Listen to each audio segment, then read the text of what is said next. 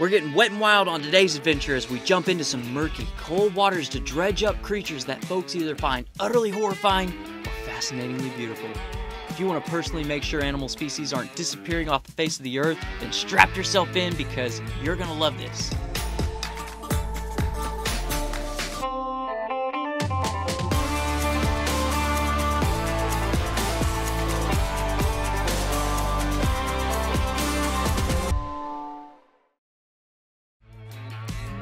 Morning, Meredith. Hey, how's it going? Thanks for having us here today. I'm so excited to be here. Yeah, I'm happy to have you. These are some prehistoric looking fish.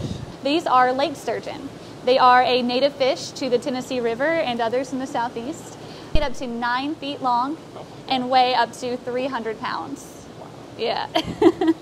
So can you feel how kind of spiky he is down his, with those spines on his sides and on his dorsal? Yeah, it's kind of a sandpapery texture. Yeah, they don't have traditional scales like a lot of fish do.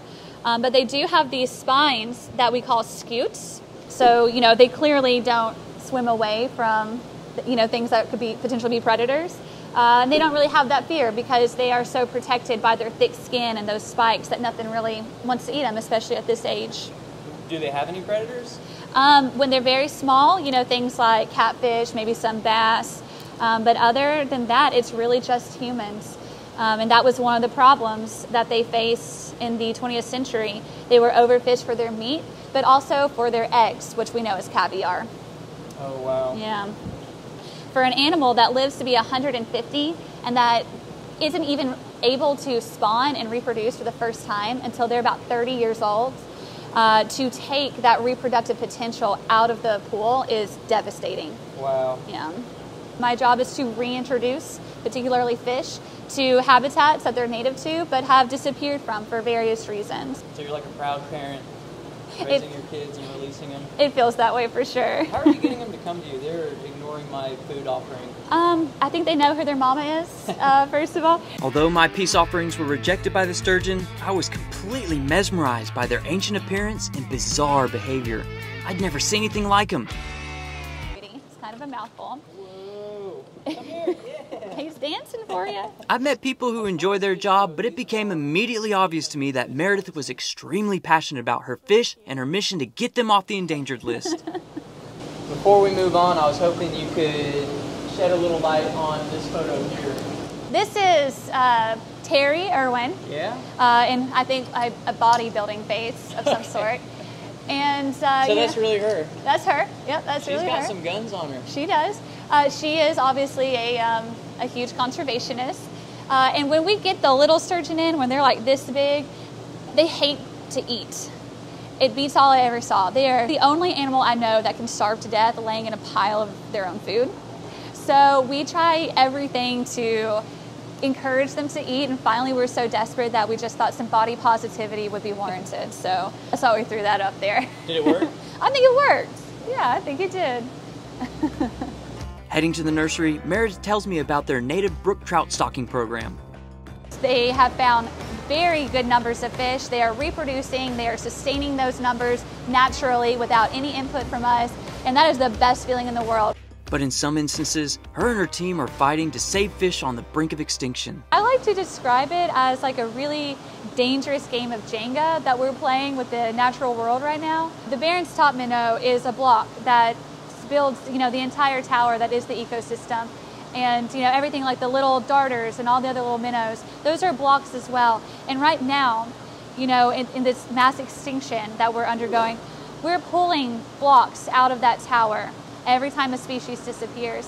And we don't know which block that we pull is going to be the one that sends the entire thing crashing down around us.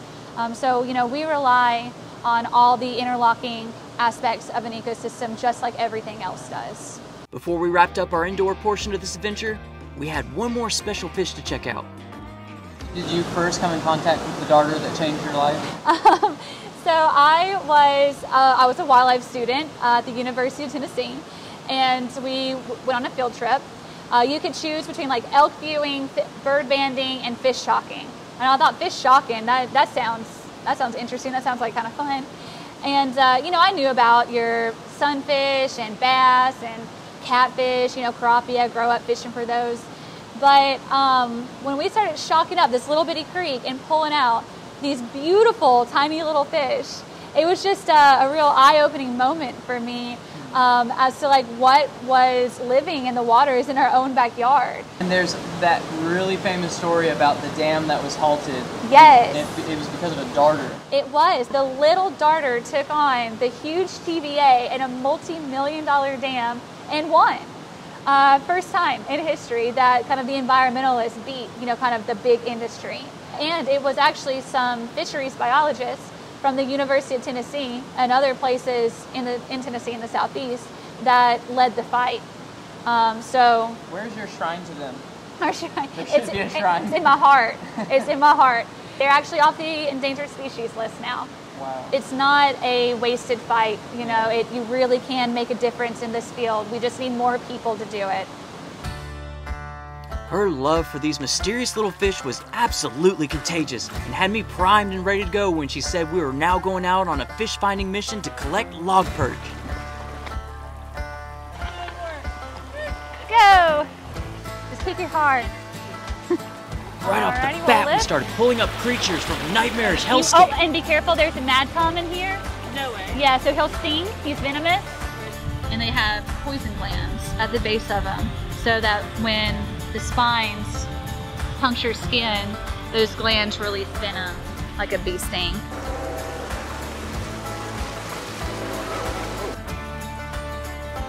So some species are parasitic. They use that suction mouth to get up on the side of fish and feed off their tissues.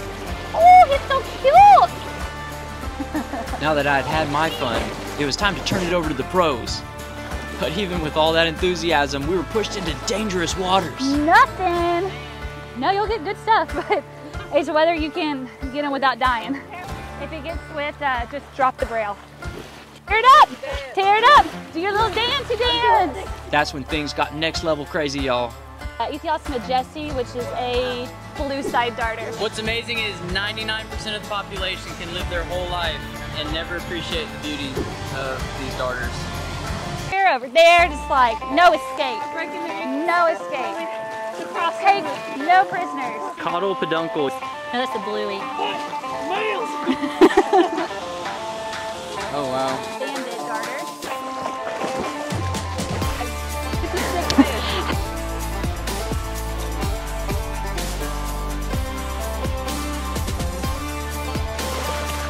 We got him right where we want him.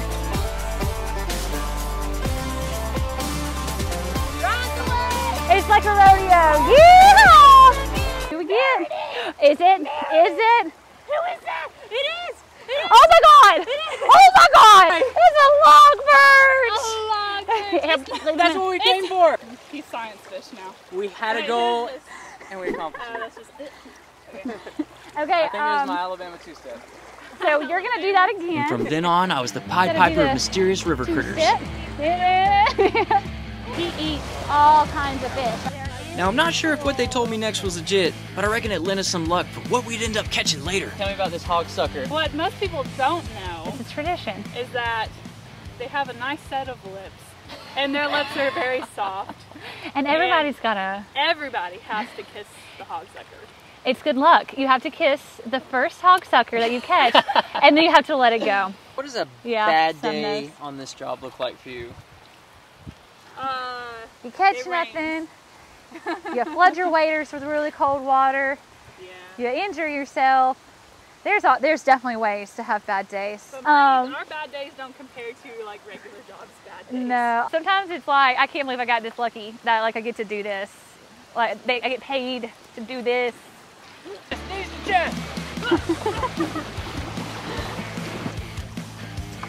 Goodness So gracious. you want this one? Obviously, hog Yeah, sucker. So he So this has, little You can kiss him more than once now. Don't be shy. Oh, see, he's pokering up. Yeah, dude. He liked that. Yeah. Hey, there we go.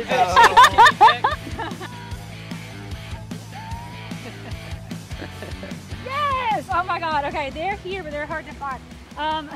What did you just find? I don't know. So this guy right here, whose eyes are kind of sitting on top of his head, this is the coolest fish. This is called a stargazing minnow. Oh, what? I've never gotten one of those. It's a Phoenocobius uranops, And they're minnow, so they have a swim bladder, but they do like to hang out on the bottom, and that's why their eyes sit on top of their head so they can see above them. They're just cool. So you see how much bigger that eye is than like that little bitty thing? So that's why they're called the big eye chub. Hybopsis amblops, which are just, I don't know, it's just fun to say. I think it's fun to say. So if you thought your job was hard, Meredith has to know what each of these fish are and identify them quickly in all stages of their life, male and female, and in every season. That's when I made a startling discovery. That's a Persina, and I didn't think there was any other Persina besides wild perch and snails here. Okay, so we found something exciting. What does this mean? What did we find? Yeah, so we have found a fish called the dusky darter. This is a fish that is native to the Tennessee River system, of which we are in currently.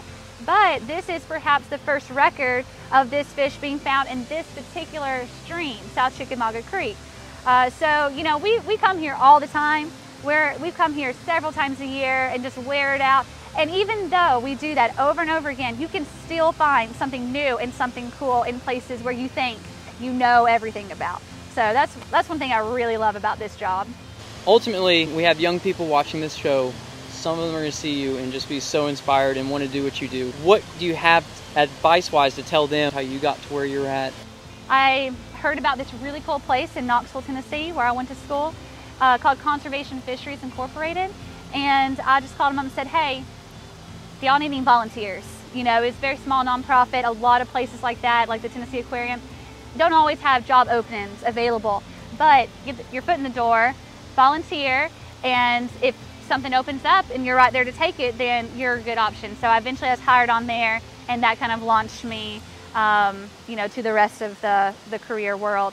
And even if you don't get a job at the place you volunteer, you're gaining really good experience, so it's still worth your time. And with that, it was time to release this little treasure back into the wild. We're wrapping up an incredible adventure with a reintroduction biologist, and my goodness, what a job they have. They are working on the wild side, and they are loving every minute of it. Special thanks to Meredith and Haley for hosting us today, and what an incredible life they get to live, saving species every day.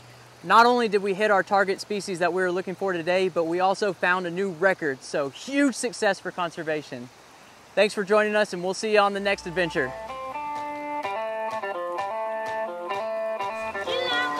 You gotta swing that hat!